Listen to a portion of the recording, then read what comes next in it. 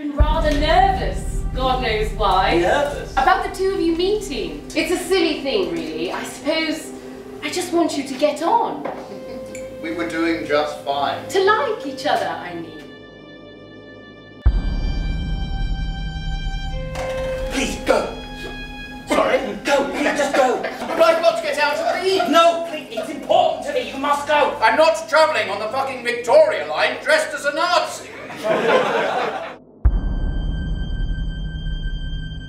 What is it you want to say to me?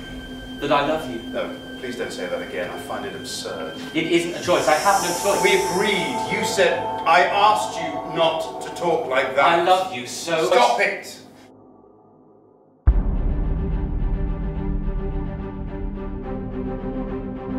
I wanted a child so much because I was frightened of us being left alone, Philip.